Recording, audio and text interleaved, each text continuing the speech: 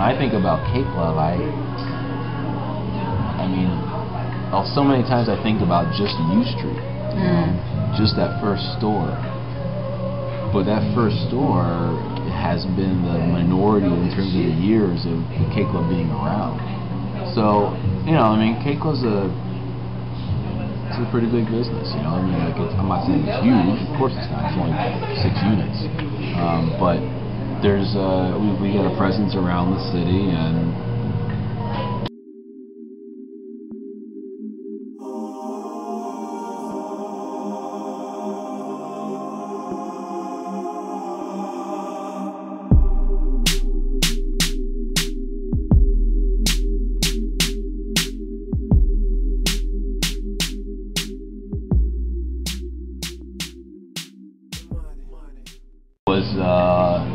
it was right for a lot of reasons, many of which are not having to do with anything that might seem obvious, but like, I lived in that neighborhood, I knew that neighborhood, I lived there and lived around that neighborhood since I moved to DC, so like about 5-6 years or so.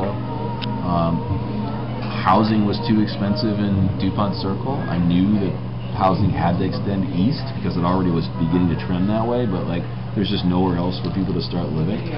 I wanted to be in a neighborhood where people lived so that they could go there on the weekends versus being downtown, which was too expensive, that I couldn't afford, and downtown was dead back then.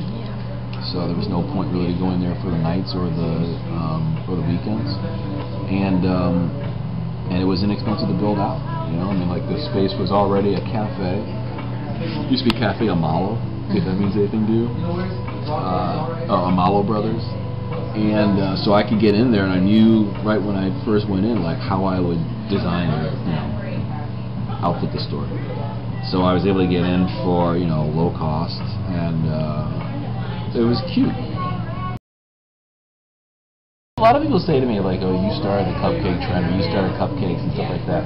I mean, you know, there was Magnolia in New York before us. There was Cupcake Cafe up in New York before us. And I went up there and toured around that city and looked at their shops and said, well, how can I do this in DC? You know, what elements can I take from there and bring to DC?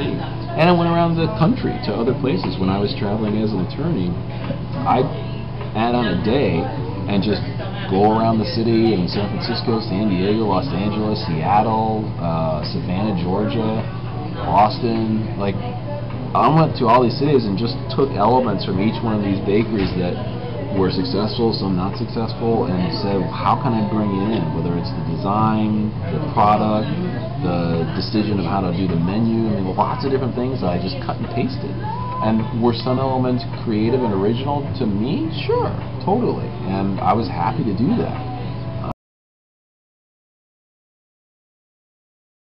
One place I was reading, somebody said something about like boring flavors, and I don't know if they were talking about what we have, but like just kind of referring basically, almost making it sound like they gotta have something that's so exotic, you know, otherwise it's just not interesting enough. And I get that on one level, but strawberry is pretty tasty, you know? Strawberry anything sells really, really well all the time. Strawberries and creams are number one selling cake. Still is, always has been, I'm sure always will be.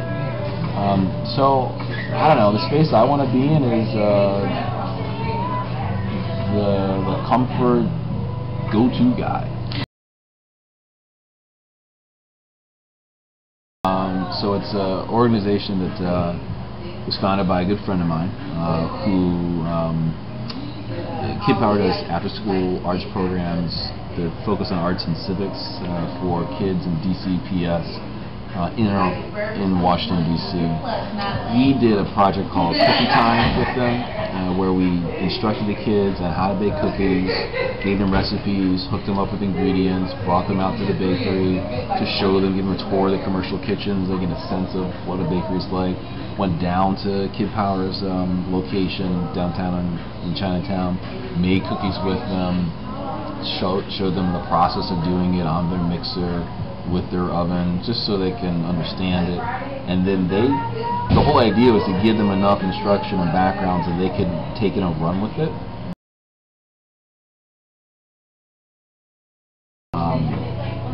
what I've always wanted to do is to sell excellent product, to sell really good cake for people that want to indulge and recognize that indulging is part of life. It's fun. I'm maniacal about trying to create something that's really good, that tastes really good. And when I get that, when it's right, wonderful. When it's not right, I want to try to improve it.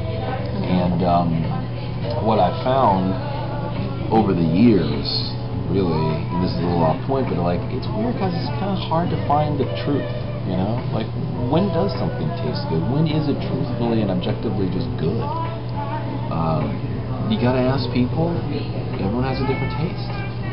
So I don't know, I like being out there, and I try to be out there as a baker that is open to listening to what people say and willing to try new ways to create an interesting twist on a very simple and common item. Vanilla cupcake, chocolate cupcake, frosting on top of that, you know, that's slathered in caramel.